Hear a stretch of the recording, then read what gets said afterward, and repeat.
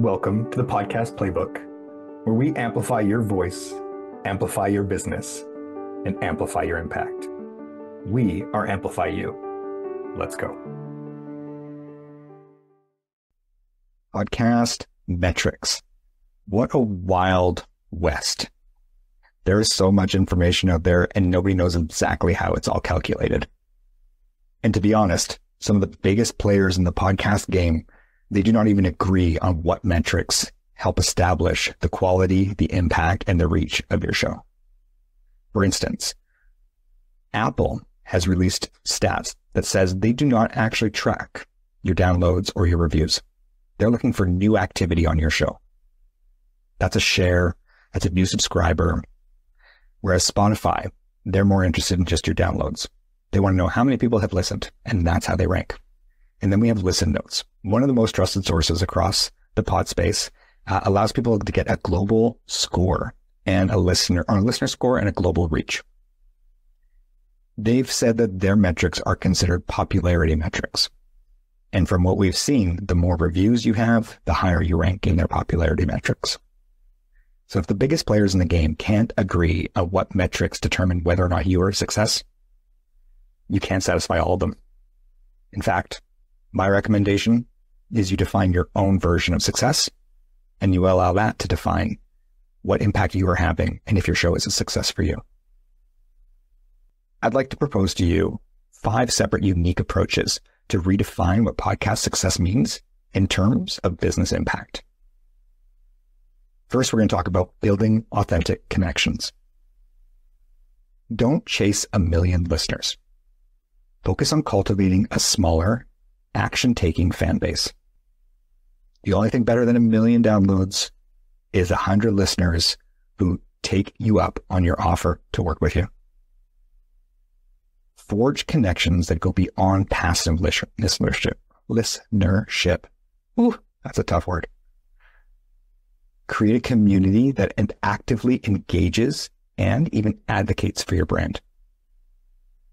In today's market, referral and recommendations from friends goes a long way. So create fans that want to talk about you to others. Another version of success is allowing a podcast to expand your reach. Podcasting can be a gateway to unique networking opportunities.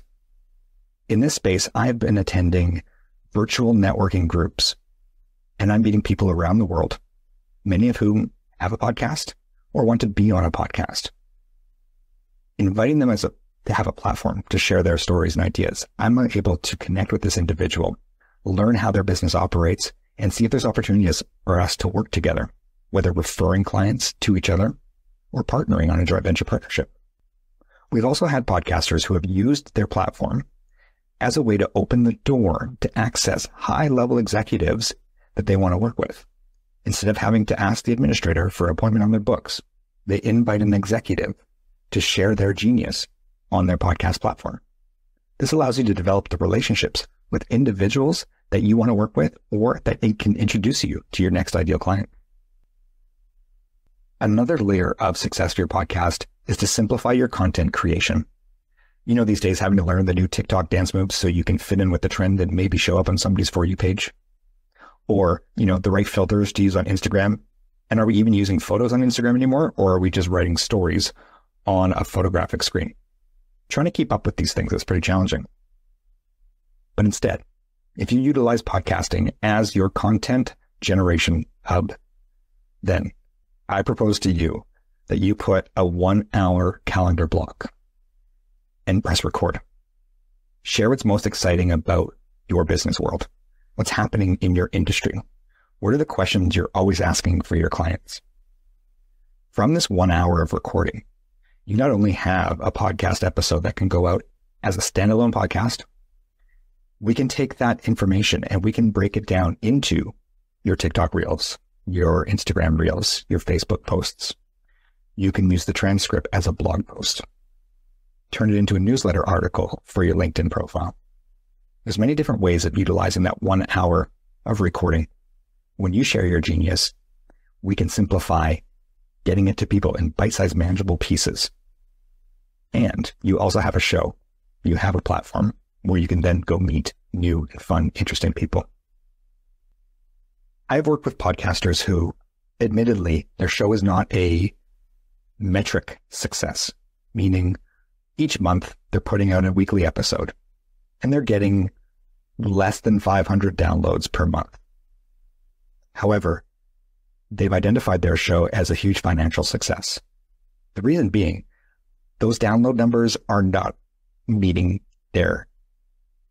not part of their metrics. However, the people that they're having on their show as guests are learning enough about the host's business, the host's coaching practice, that when they leave that interview, they are a fan.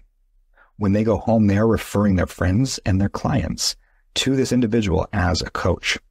So over the course of 2 years, this individual has counted over 7 figures in referral business based off of people he's interviewed on his podcast.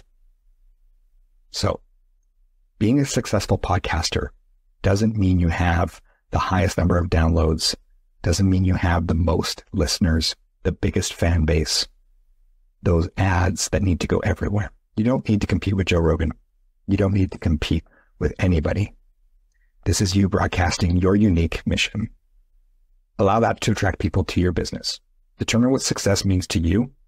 Use that to track your metrics, because you are already a success. Oh, you are still here. I'm honored.